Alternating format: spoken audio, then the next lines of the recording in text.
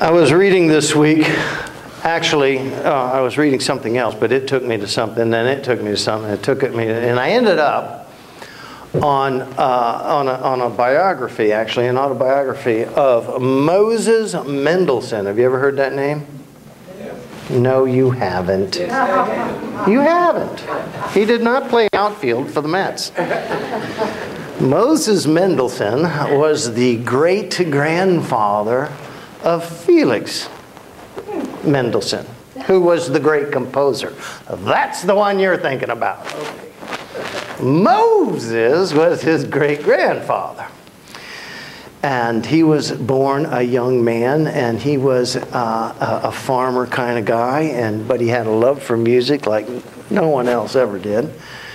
And he worked very hard as a young man, and it was particularly difficult for him. He would go to, what was this? I wrote the city down. He lived outside the city of Hamburg, and he would often go to the merchant there. They had a big kind of farmer's market merchant thing, and he would go and sell his goods on the weekends. And the merchant that was in charge of it, head over the whole thing, had a beautiful daughter.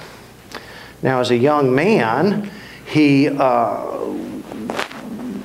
look at the daughter and go, I like that, and wanted to get to know the daughter. But the problem was he had a handicap.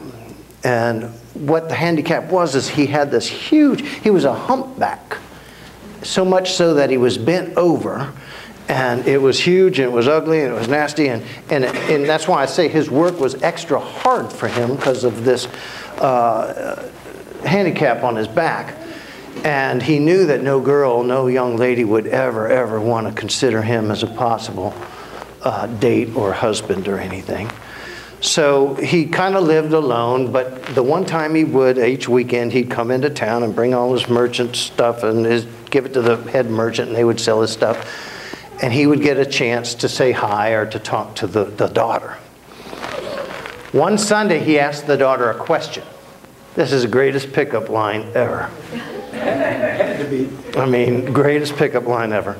He asked the daughter, he said, "Can I ask you a question?" And she was being polite and everything. He says, "Sure."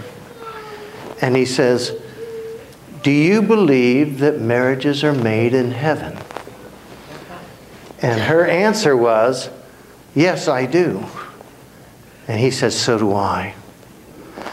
And then he asked her a second question. He says, "Do you believe that God has somebody on this earth for everybody?" She says, "Yes, I believe that. I think God has someone for everybody here." He says, "I think that too. I'll tell you of a vision I had. I was praying in my room when the Lord appeared to me. And I asked him, is there someone for everybody?" And he said, "There is, Moses. Why do you ask?" And Moses said, "Because I would love to be, as I grow into a young man, I would love to marry a beautiful woman." And the Lord answered me and said, "You will marry a beautiful woman, one that I've chosen just for you. However, she will carry a terrible burden on her back. It will be a horrific hump that will bend her over her whole life and become a hardship every day of her life." And with that, Moses said, I cried to the Lord. I said, "No, Lord, let me carry the hump, that she can remain tall and strong and beautiful." And the Lord granted me that burden. And then the vision ended, and to this day I carry that burden. Well, she was so impressed with that answer. And she thought she was the beautiful woman that he saved from the horrible hump, that she eventually started dating him and married him and became the great-grandmother of Felix Mendelssohn, who would become the composer. Now, if that ain't a pickup line. Oh, well, it is. The Lord gave me a vision. We are commanded to know love. John says, anyone who loves is born of God and knows God, because love is God and love comes from above. Those who cannot love The reason is they do not know God. It's that simple. They haven't experienced it yet. And yet we are commanded to love one another. The very last words of Jesus before he went to the cross at Calvary was, love one another as I have loved you. Obviously, it's possible for us,